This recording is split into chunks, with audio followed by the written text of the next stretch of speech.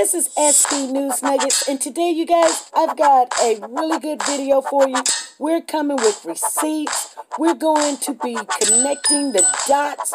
You guys, I've got a lot of clips to share with you guys, so it took me a while to get it out, but now we got it, and we're going to take off with it, and I'm going to share with you guys everything that I found out. I'm hoping that you're going to enjoy this and figure out what's really going on in the Dirty South. Here we go.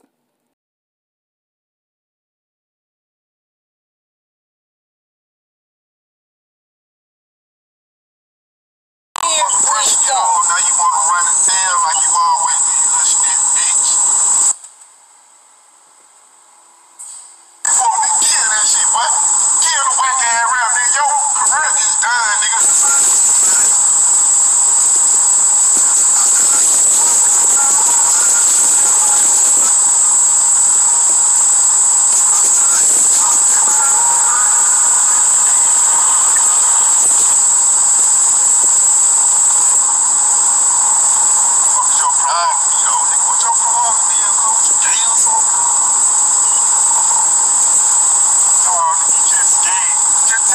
Because you scared of me, nigga. Scared, nigga, when that motherfucking pressure get on, now you want to run it down like you always do, you little shit, bitch.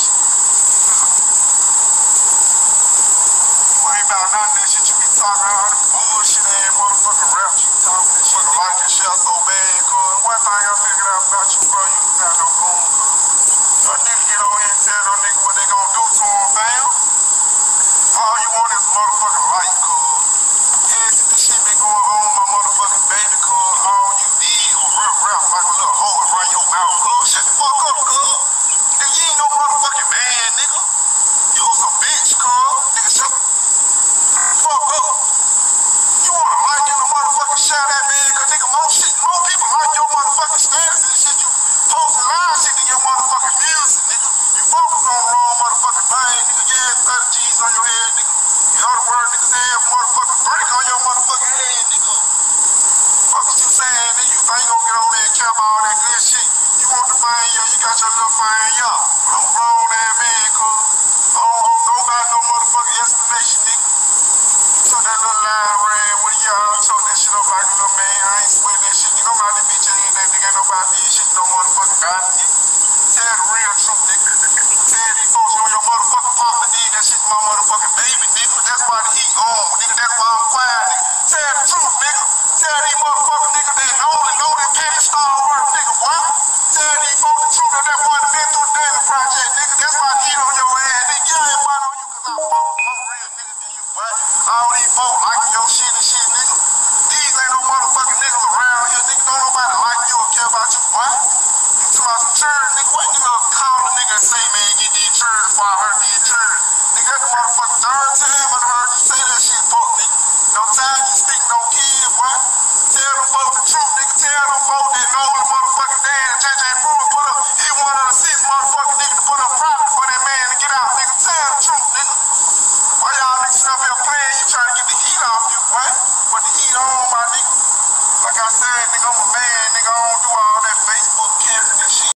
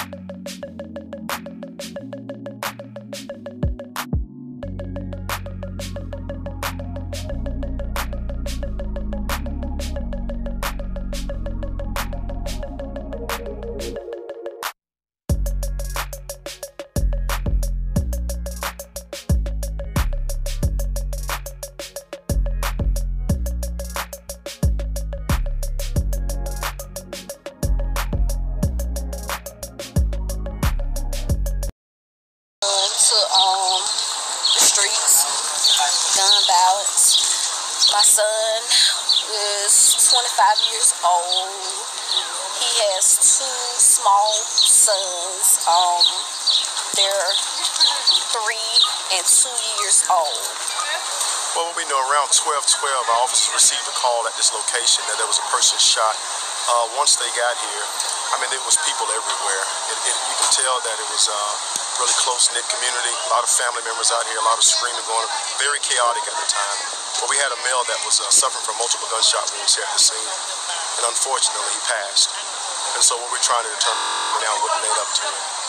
What detectives have found out is that there's been some type of long-term feud between him and another gentleman in this area. Just so happened that they ran into each other. Some words were exchanged. One of the individuals presented a firearm and just started shooting the other person. So, unfortunately, life was lost here. And a part of me just left. I feel so empty and hurt. I can't even. It's something that I'm used to seeing other families go through. But to actually witness this and this being my family, my son, I'm hurt. And I really want justice to be served. Because the same guy that did this a couple of months ago shot 3 times in my mom's house. And we did a police report. Nothing was done. And now my son had lost his life. And don't nobody know nothing, per se. Do you have the suspect in custody? We don't have the suspect in custody. We are speaking with a lot of witnesses, but they've been a little uncooperative at this moment. We think we know exactly who might have done it. Honestly speaking, we believe someone saw exactly what happened today. But normally in a situation like this, on cases like this, is when the crowd kind of dispenses a little bit and everybody calm down, we start getting people to come forward to give us some information.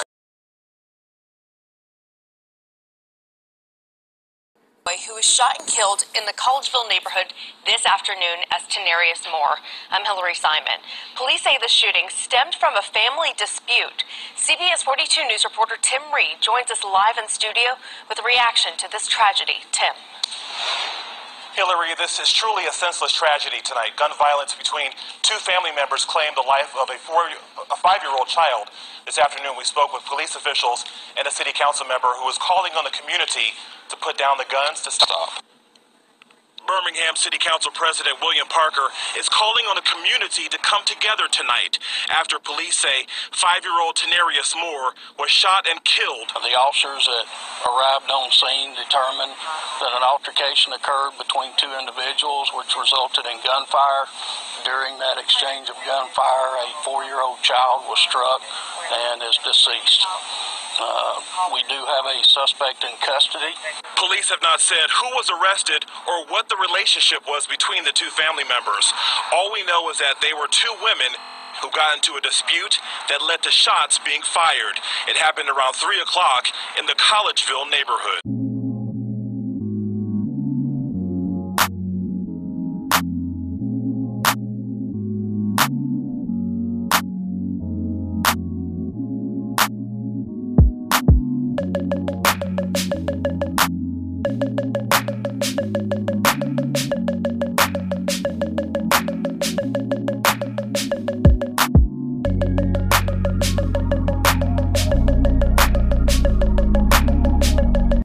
Social media video shows that witnesses believed police had killed the wrong person when they shot a black man at an Alabama shopping mall on Thanksgiving.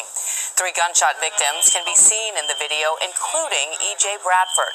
Hoover police have offered shifting explanations for why they mistook Bradford for an active shooter. Protesters gathered last night at the mayor's home to demand answers. Mark Strassman is outside police headquarters in Hoover, south of Birmingham. Mark, good morning.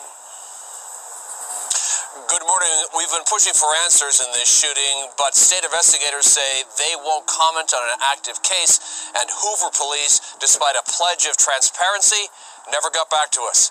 In their latest statement, they insisted that Bradford was holding his gun when they first responded at the mall. They just killed that man in cold blood. They just seen that man had a gun on him. They shot that man down for no reason. Witness video shows the aftermath. E.J. Bradford shot by police at the River Chase Galleria Mall. The police seen that boy got a gun. He probably got gun license and everything.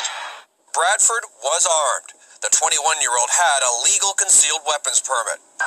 At first, police in Hoover, Alabama insisted he had wounded 2 people earlier at the mall. They quickly backpedaled. Bradford was not the gunman. The real gunman remains at large. At Birmingham 16th Street Baptist Church, a civil rights landmark, the Bradford family's anger and frustration was shared by several hundred supporters. It was too much for April Pipkins, the victim's mother. She collapsed in grief. Emantic Bradford Sr. is his father. I gotta bury my baby boy, and it hurts me to the core because being at home every day ain't gonna be no fun because I can't talk to my child. Bradford family attorney Ben Crump argues E.J. was killed because police saw a black man holding a gun. There's some suggestion that to stop the bad guys with guns, we need to have the good guys with guns. Well, E.J. Bradford was a good guy with a gun. Bradford's family is demanding the release of all videos from the shooting at the mall, including whatever was recorded by the shooting officer's body camera. Witnesses have told the family that Bradford was trying to guide bystanders to safety when he was shot. Gail, when you're around his parents, you can feel just how raw their pain is.